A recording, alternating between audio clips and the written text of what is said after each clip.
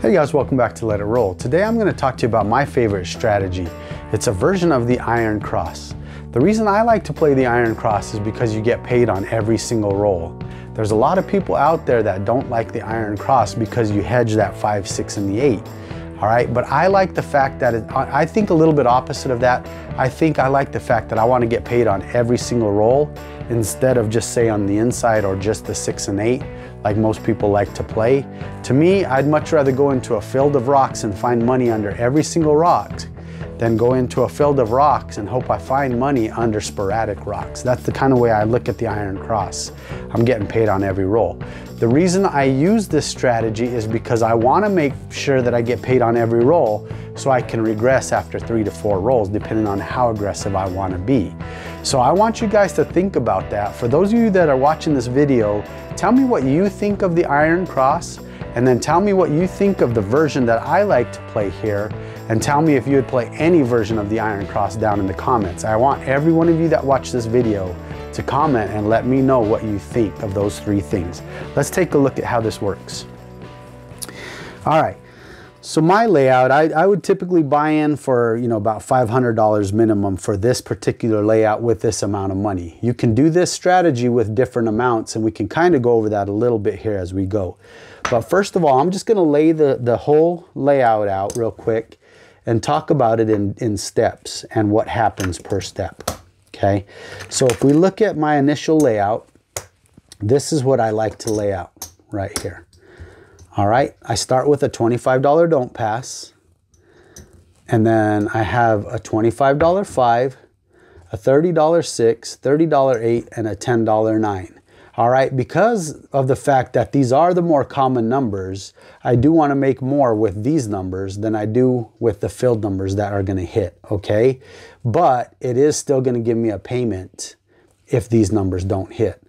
All right, so what's going to happen if we throw any of these inside numbers?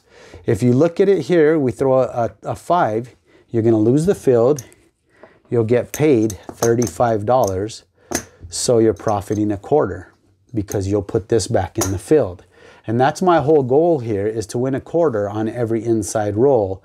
And this is just a bonus of $10 if anything else hits. I'm happy winning a quarter. That's why I'm okay hedging that $10 a little bit with these numbers. If I can win a quarter every time, even though I'm losing 10, I'm happy with that. All right, so that's what happens if you would throw any inside number. You'll win a quarter on the 5, 6, and the 8.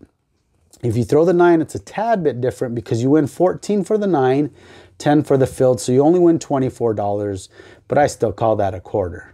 All right, so I still got the best numbers in my favor, and now if I throw any other number, I'm still collecting something. So let's look at the pros and cons of this layout and how I like to play it. All right, so let's start off right from the beginning, right from a come out roll. This is what can happen to you on the come out roll. This is one of the cons of this strategy. For all of you that play the don't pass or know what the don't pass is, this bet right here can lose on a 7 and 11 on the come out roll. All right, so that's one of the downfalls of this strategy, is you're taking a big risk on that come out roll to lose $25 right off the bat. Okay, but there's a couple things you can do. And there again, these are all things that I'll do based on how I'm feeling at that time. I may feel frisky and say, screw it, I'm going to take a chance that a 7 or 11 ain't going to show up on the come out roll, and just go ahead and throw the come out roll. All right, but something you can do to somewhat hedge that a little bit and to minimize the loss or the risk on that come out roll is you can go ahead and hop the 7s for however much you want. I would never hop them more than $1 each, okay? That's just the risk I'm willing to take, okay? And I'd hop the yo for $1. If you felt more comfortable hopping, for $2 each and $2 on the yo, that's up to you. The thing is you start eating into your profits as you start doing stuff like this, all right? I'm willing to do this amount right here on a $25 don't pass. What this does for me is if a 7 is thrown, let's say this is the 617, okay, let's say the 7 is thrown. These are hot bets. I guess I should put them over here so hopefully you can see them. There's a 6-1. If you can't see this in the frame, I don't know if you can or can't. There, I'm covering the 6-1, all right? And then we're looking for the 5-2, and we need a 4-3. Okay, where's the 4-3 on here? 4-3. Okay, so if you can't see them in the frame, I didn't pay attention. I've got the 6s hopped there, and I'll put the yo over here so you can see it, okay? And I'm hopping a yo. All right, so what is that gonna do for the come out roll? First of all, if you throw, let's say that we throw the 5-2-7, okay? You're gonna lose the 4-3, you're gonna lose the 6-1. Sorry, this should have been here. Okay, it should have been like that. Let's say we throw the 6-1. Okay, so if we throw the 6-1-7, we're gonna lose the 4-3, the 5-2, and we're gonna lose the yo. So we lose $3 right off the bat, okay?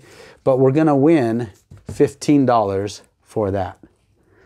And this stays, okay? So we win 15. We also lose the don't pass. All right, so what's gonna happen here is we win 15, but we lose $28. So we're gonna go backwards $13 if any of those numbers roll. So that's one negative with this strategy, is that you have that initial come out that you have to get through. Okay, now let's look at a couple positives based on as the flow of this strategy works out. Okay, this field wouldn't be here on the come out roll, just so you guys know that. All right, so let's look at the flow of this strategy and how it starts from start to finish, the way I like to play it anyways. All right, so let's say that we throw a 10 on the come out roll. If you hedged it with the hops and the yo, that's up to you. You would lose that $4 if you did. Puck would turn on. Now let's look at some of the positives of this strategy. Okay, we would put our field, and now I like to lay the 4. All right, and the reason I like to lay the 4 is because it gives you a little bit more of protection against a 0.7 out. I'm going to cover what happens negative in this strategy as we go, but I'm going to go with the flow of the game because this is how the flow of the game would go. All right, so I'm hedging with the 4, so I've got to lay 4. I do cover the hard 4 with $5, and I do throw a $2 hopping 1-3-4 every roll. Okay, I regress after 3 rolls, and when I regress, I will pull down my lay bet, but let's get to that point first. All right, so some of the positives with this strategy and this layout is now we threw the point on the come out. Let's say that the next number is a 7, all right? So we have a 0.7 out. Okay, so let's look at what happens. So with the 0.7 out, this lay is gonna get paid 25. This don't is gonna get paid 25. So this is the amount we ended up losing, all right, on a 0.7 out with this layout. So you've got 25, you've got 50, you've got $62 that you go backwards with. All right, that's on a 0.7 out. So that's not super bad, okay? Because let's just do a quick flip of this. A quick flip of this. Let's say that we didn't lay and we didn't play the don't pass. All right, let's just say we played it normal, like a normal person would go on a pass line, and we'll just do a $10 pass line instead of the $25 don't. But this same exact layout, okay, this same exact layout without any kind of don't hedge in here, point comes on the 10, we throw a 0.7, this is what we lose now. Okay, so you lose 75, that's 100, you lose $115 compared to $62. All right, that's almost twice as much if you're playing the light side with the iron cross strategy. Okay. Let's get back to the normal way that I lay it out. We've got that, we've got this, we've got this. Now remember, the reason I like to lay it out this way is so I'm making green chips on the inside numbers. All right, I'd have my hard 4 and my hopping 1-3. So let's go ahead and just do the 3 rolls that I like to play for, okay? So now, we're going to do all of the positive things right now first. Okay, so the key to this strategy is staying away from early 7s, okay, which will take you backwards somewhat, you saw. Staying away from the point, I'm sorry, not the point, the 4, which isn't a huge deal, which I'm going to show you here in a minute, and then staying away from the points. So basically you want to throw a bunch of numbers that aren't the point, the 4, or the don't pass. Okay, the point and the 4 really are a wash though, and you'll see that here in a minute. All right, so let's say that we throw the 8. We're going to lose the field. We're going to get paid $35. When you replace the field, you got your profit of 25. Okay, And remember, there's many things you can do with this strategy. You can take and press this right off the bat, but I'm going to just show you. We'll do the strategy non-aggressive right now. All right, so now if we threw the 7, just a quick recount, we would lose the $62 minus 25, you know, whatever that is. You do the math. That way we could keep this video going, but it lessens each roll you get. So let's say we throw the 5 now. All right, you lose the field. Okay, you get paid 35. You put this back in the field. You lose this hot bet also. I'm just going to replace that hot bet, okay? Now, let's say we throw the 6. You lose the field, you get paid 35, and that's my third hit. So I'm gonna go here. So now I've got 75 minus the $6 there. So I've got $69 profit, okay? And now I regress. I'm playing at a $10 table. I bring down my lay. We don't hop anymore. And you bring down your hard way. So now I'm gonna regress to a minimum iron cross, or more minimum, like for this $10 table. So now I'm going to do 18 and 18, 15 on the 5, 10 in the field. Okay. So this is a $61 layout now. So now that I regressed, I had 75 minus 6, which is 69. I regressed to a $61 layout. So I'm guaranteed an $8 profit on this strategy. And at this point, on the 4th roll, I just start collecting and pressing from here. Okay. Now remember, at any time, I may change this up. I may collect and press a couple rolls. I may just go heavy with it. I may not even regress. I mean, who knows, okay? I'm just showing you the base layout of how I start and how it plays out, or could play out. All right, so that is what we want to get to with the way I like to play. This is the whole goal. Get past 3 rolls and start playing with money that's profit. All right, so let's look at some of the negatives, some of the things that can happen to you and what that looks like when you're playing it the way I like to play it. So let's go back out here. Let's put our layout back out the way I like to start it. All right, and the way that I just showed you, that whole process that I just showed you, is the way I play every new shooter. Every new shooter, okay? So once we 7 out and the game starts over, you know, if I had already made it to the regression, I come right back to the way that this video started, and I do it again with every shooter that way. All right, so let's start with this layout. All right, I already told you one of the negatives is the don't pass on the come out. That was the first thing. So if you want to relearn that, rewind it and watch that. Okay, here's the other parts I was talking about. Let's say point comes out and it's a 6. You're always going to cover the point, if it's one of the inside numbers, with your money anyways, okay? With this amount, whatever it is. If it's a 9, you're still going to put $10. If it's an 8, 30, 5, so on. Always cover this point, okay? Now when I lay out my lay 4, my hard 4, and my hot bets, this is what can happen, okay? So these are other negatives, but they're not super bad to this strategy. That's why I say you're just trying to stay away from the point, you're trying to stay away from the 4, and definitely don't throw 7s, because the longer the roll is, the more money you're going to make with any strategy, so to speak, but this one also. All right, if you're hitting lots of points, it is a little bit of a bummer, but it ain't super bad, and this is the reason why. Okay, we had our come out roll, it was the 8. Let's say they throw the 8 right back. Okay, so what's going to happen is you're going to lose your field and you're going to lose your don't pass. So you lose $35, but they're going to turn around and pay you $35. So that's why I say it's not so bad to hit the points if the point happens. You actually kind of want the point to be an inside number with this strategy. Okay, so basically it's a wasted roll because you got paid 35 and you lost 35. Puck comes off. The only negative thing now is you got to deal with the come out roll again. Okay, but that's what happens if the point hits. It's not a super big deal unless it's a 4 or a 10. If the 4 or 10 is the point and they throw the point right back, you're going to win 10 and lose 25. So you will go backwards $15 if the point's a 4 or a 10 with this strategy. But remember, there's holes in every strategy and there's risks with every strategy. All right, but that's what happens if the point gets hit. So it's not a super big deal. All right, you just don't want it to keep happening because you're wasting rolls. So let's say that it's a 6 again, or the point's a 6 now on the come out roll.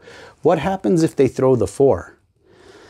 Okay, so if a hard 4 gets thrown, you're gonna actually win $35. Well, you're gonna lose the 50, so we'll set this here. This is a loss, but I'm gonna show you here. So you're gonna win 35 here, you're gonna win 10 here, okay, and you're gonna lose this $2. So you lose $52, but you get back 30, 40, you get back $45.